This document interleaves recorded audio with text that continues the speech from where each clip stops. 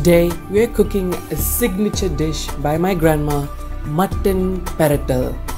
Amazing with rice on a banana leaf and some rasam.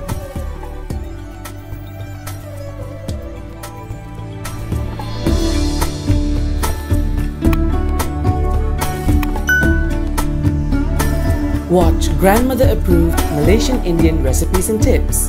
You're watching the Spice Table.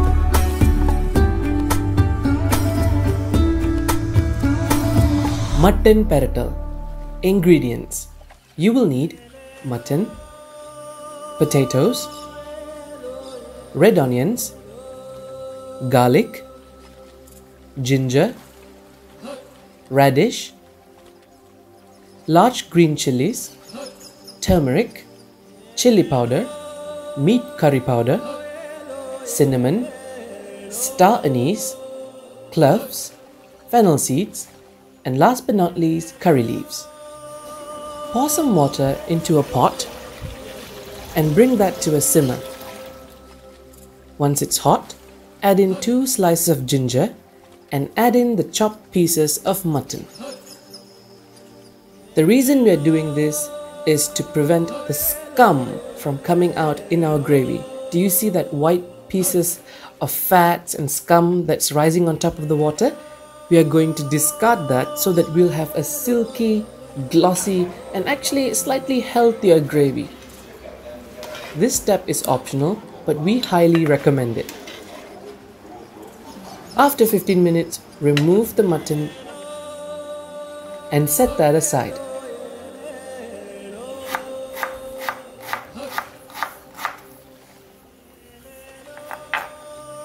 The onions are divided into 2 parts.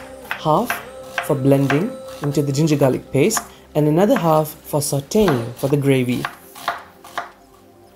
Add the onions, about 1½ onions, ginger and garlic with a bit of water, about 1/4 cup, and grind it to a paste.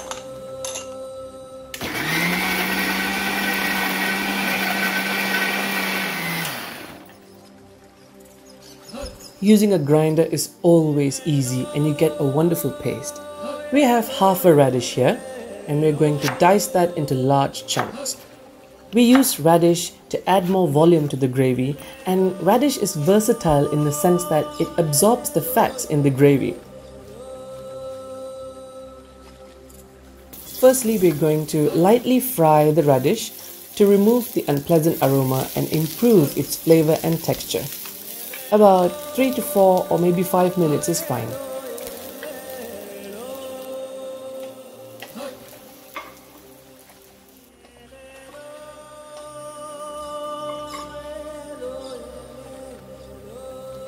Add more oil, and next we're going to fry the chopped potatoes until slightly golden brown.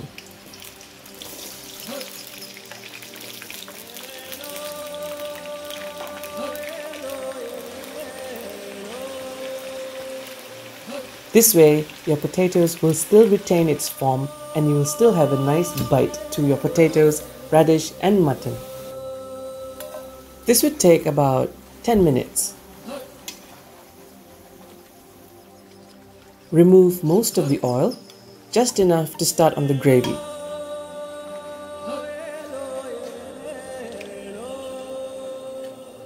Add in the cinnamon, star anise, and then your fennel seeds.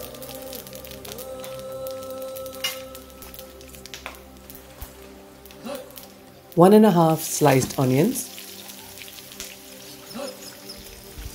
curry leaves, and sauté for 3 to 4 minutes until the onions are slightly golden brown.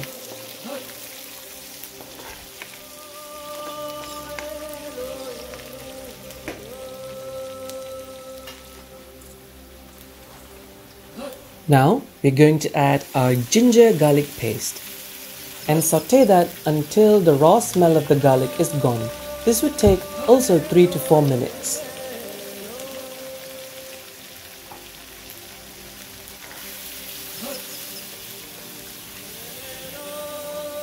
And once that's done, we're going to add in our delicious mutton.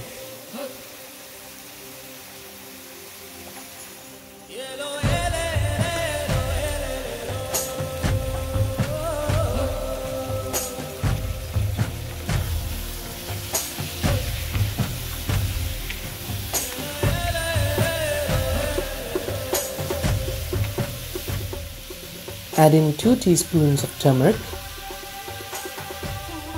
about 2 to 3 teaspoons of salt according to your taste, and a splash of vinegar. This is optional. It helps the cooking process because we are not using a pressure cooker. We're just going to let the mutton simmer all throughout in this same pot.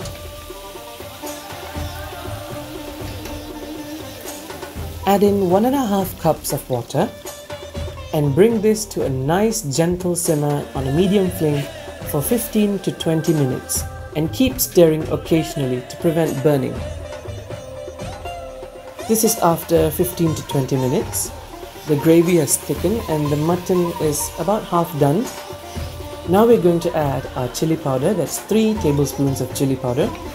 Give that a good mix. Oh, already it smells so good. 3 tablespoons of meat curry powder.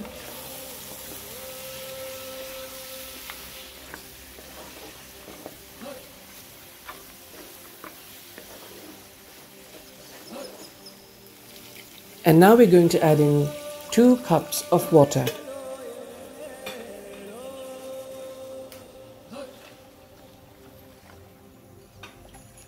That's the second cup. Again, on a medium flame, let this cook for at least 15 to 20 minutes or even 30 minutes, depending on the mutton. As you can see, the gravy is nice and glossy without scum. This is because we boiled the mutton, so we have a more beautiful looking gravy, which is also healthier. In goes the potatoes, the radish, and 2 green chilies, large green chilies, which give an amazing aroma. An extra ingredient is to add some sugar. This is optional, but it improves the flavor.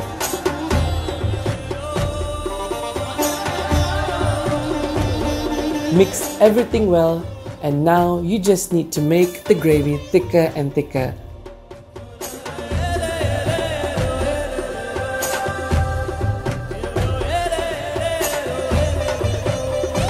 To finish, add in 1 stalk of curry leaves and mix it well. Your mutton peratal is almost done. Enjoy with rice and rasam. You will never go back. Enjoy!